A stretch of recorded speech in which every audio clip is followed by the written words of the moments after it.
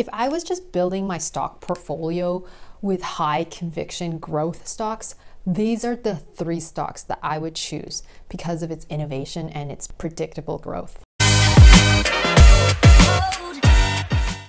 So in today's video, I'm going to cover the 3 growth stocks that I would choose right now and hold for at least 10 years. I'm also going to talk about the catalyst for why I think these are going to be potential hyper growth stocks in the future if you hold it for the long term.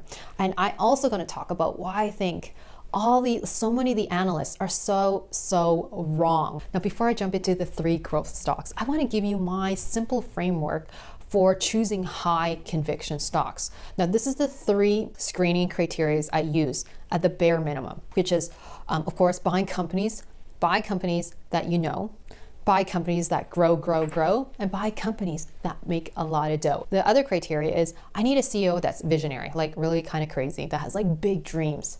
Yeah, a CEO that's visionary and is the founder of the company. I also want a company that has a massive moat.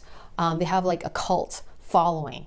I also want a company that is super innovative, like they're always building new products. They're always putting a lot of money into research and development.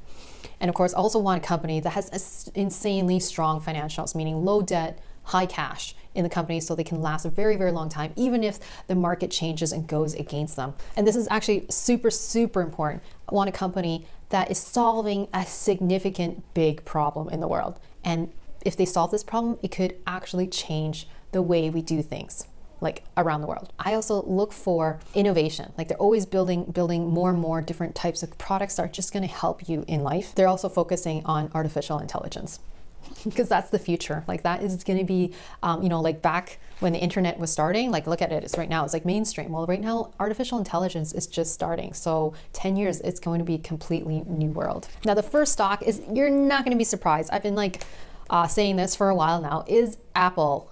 Apple is becoming going to be, I think, a hyper growth stock. The thing that's going to trigger Apple, and I said this in my video before, check it out here way back before Apple actually officially announced Project Titan. Not that they have, it's like, of course, accelerated the stock price, but I think there's so much more growth in it. Okay, we got Project Titan, which is their electric car vehicle. They've already spent a ton of research and development and humongous amount of smart people working on this for a very long time, and they're targeting this car in 2024.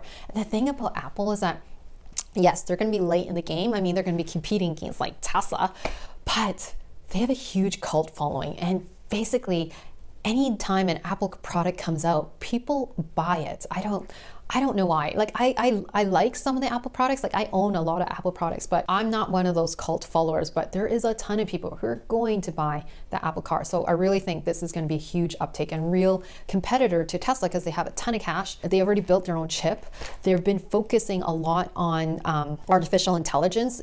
They've been spending a lot of research and development money. They've been spending a ton of horsepower, people power, energy into this Apple car. So it's in the making, and the fact that they're releasing it 2024, I'm sure whatever comes out of it is going to be pretty, at least it'll look really cool. The next thing is their Apple glasses. I mean, this one, they're going to release this in a couple years, and again, it's like the Apple Watch. I thought the Apple Watch wasn't going to be super popular. Well, boy, was I wrong. A lot of people have the Apple Watch. I could see the same thing happening with the Apple glasses. And this is the most important part. And I think this is where it really elevates Apple, is their Siri. So Siri is actually built on machine learning and AI. Basically, I think it's called a neural engine. So basically, you've noticed that when you use your phone, it looks at your face and it can recognize your face. Well, that is artificial intelligence. So they've been spending a ton of energy on that for so long, and so many people have their iPhones and using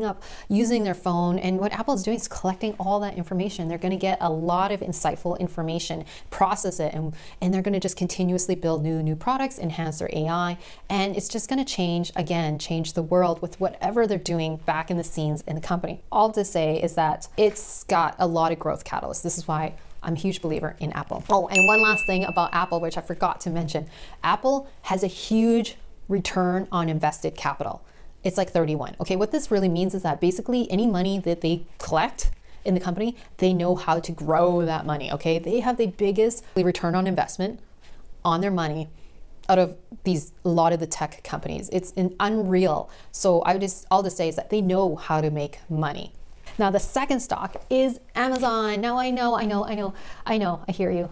Amazon is expensive, meaning like the share price is just so expensive. I don't actually think that the company is actually that expensive, but just buying one share takes so much money. Totally get it. But I think for my United States viewers, I know you could buy fractional shares, so that's why I think Amazon is a great fit. Like, just keep buying fractional shares. Again, though, I'm not your financial advisor. I'm just like, this is only for entertainment purposes. So please do your due diligence. But other than that, I would say Amazon's a great, great buy. Oh, hey, Canadian viewers, if you know how to buy fractional shares, please let me know in the comments below, because I would be super interested in finding out how to do that. But let's get back with the growth catalyst for Amazon. Why I think Amazon could be like a hyper growth stock in the near future. Well, not in the near future, for the long term. So one thing is their drone delivery. They've been focusing a ton of money on drones. And I think they got recent regulations, like a bill passed in the United States, where they're able to test their drones out like for commercial reasons. So all to say is that the drones are coming. I don't know if this means like drones are gonna like come in and drop off your parcel like in front of your door, but definitely they're going to be using some drone delivery business within their business model. Second thing is that they've invested into also electric vehicles. They've partnered up with Rivian, and their delivery cars are all going to be electric vehicles. So the fact that they've invested into electric vehicles with Rivian, and they've got their cloud platform, and I know that they're focusing a lot on machine learning and artificial intelligence on their Amazon e-commerce system, which is why they can pretty much like figure out what you want to buy and push products to you on Amazon. Did you ever notice that? All to say is that because they're in the AI space, I think like, again, that's a huge catalyst, like huge. Like I could see them potentially coming up with, full self-driving type features with Rivian. Also because Amazon's the richest person in the world, so there's a huge financial backing behind Rivian. And this is the biggest catalyst for Amazon. Jeff Bezos has been working on a space program for a long, long time. I think it's called Blue Origin. And one of the immediate objectives is to get another person onto the moon, basically have space flights. But his ultimate vision is actually having people live in space, like work in space, live in space. Now, I know this is like such a far-fetched idea, but this has been in his dreams since high school. I would not bet against Jeff Bezos, who's been super successful with Amazon. Actually, he was super successful on Wall Street. He worked as an engineer and then worked as on Wall Street and worked his way up to VP. He's been super successful, it seems like, in everything he's done. He's relentless. So all to say is that I'm not going to bet against Jeff Bezos with the space program. Now, his goal is to actually land on the moon by 2024. That's pretty cool. And the next one is Tesla. Okay, here are the growth catalysts for Tesla. If you didn't know about it, it's full self-driving, which is basically the car can drive itself. Okay, they have the software, they already built it, it's in beta version. It's going to be widely released very, very, very near in the future. And it's going to be a subscription model. So that's a huge growth catalyst for it. The other growth catalyst is a decentralized utility company. So basically they're building these big battery storage units, and they've got the software behind it where basically you can sell your energy back to power companies, or you could create a smaller utility company with your neighbors. So all to say is that this is huge, and Elon Musk and Shamith, a very rich billionaire and super smart, has said that this energy business is going to be bigger than the electric car business, which is like, wow, insane. Now, the other big catalyst for Tesla, because they already got the full self-driving like pretty much done. I know it's not reached level 5 autonomy, which level 5 means like you need to reach level 5, that means you can take a human away from the car and the car can actually drive itself, and regulations allow it. I think it's gonna come. Okay, robo-taxis already exist in China. They exist some parts of the United States. I think there's even like a little one in Ottawa.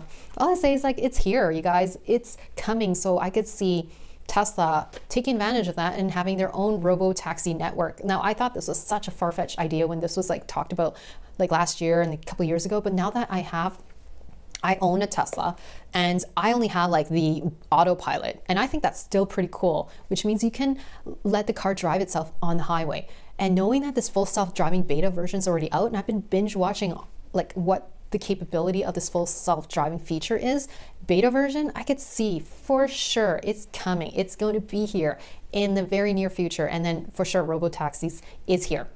It just needs to surpass regulations. And you're probably going to say like, yeah, like how are regulations going to accept it? Well, hear me out.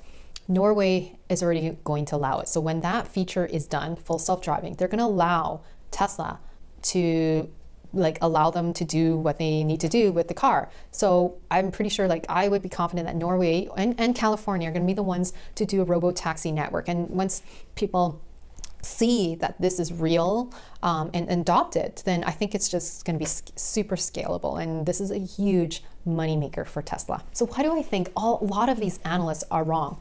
It's because like with conventional Wall Street analysts, they're so short term. Their price targets, have you noticed, are always like 12 months out. Okay, like Morningstar is like the worst. I hate Morningstar. I mean, it's a good reference point, but like every time I look at it, I kind of shake my head.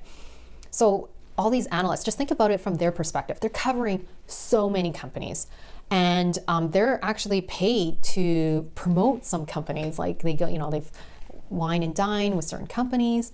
They become friendly. So, you know, they'll do something that's either in the certain companies that they are supporting. Like think of like IPOs. They're just like shopping around, do roadshows, promoting them. And then sometimes their companies are actually shorting the stock. So they'll give like a poor price target just because their company like Morgan Stanley is shorting like Tesla, and then they'll just like have a really crappy price target just so that, you know, they hope that there's going to be some falling and then they can actually make some money. All to say is that, look, analysts don't have a lot of skin in the game. They're not paid to actually be right. So that's why I think like that's one of the reasons why analysts are always so badly wrong. Now, if you're wondering if you should follow an analyst or if an analyst's price targets are like good or not good, check out this website called tipranks.com. You could just type in the name of the analyst and it'll tell you the rating on the analyst. Now, I'm not saying every analyst is crappy. I mean, there's some really good ones out there. I'm just saying, just do your due diligence, check the analyst rating. And I would say like big thing is just word of caution. A lot of the analysts are very short-term thinking. They're only looking at one-year price targets. But if you are a long-term investor, this is your competitive edge. You can really figure out what you think the price targets are in 5 years, 10 years from now, based on all these different types of revenue streams that a company has that hasn't been actually priced into the stock by these analysts. So if you ever find a high conviction company that meets all this criteria, which is the first 3 rules that I always follow, is buy a company you know, buy a company that grows, and buy a company that makes a lot of dough. And of course, all the other criterias, which is buy companies that are leaders in their sector, like in their industry.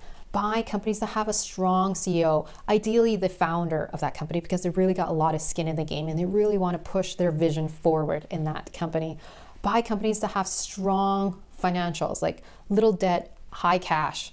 Also buy companies that have a cult following or have a moat where they are a huge competitive edge. Like the people just keep going back to their products. And buy a company that can solve a huge problem. And by solving this huge problem, it could really help so many people in the world. And of course, buy a company that's in one of the big disruptive technologies, which is artificial intelligence. And always buy a company like for growth stock that's always innovating.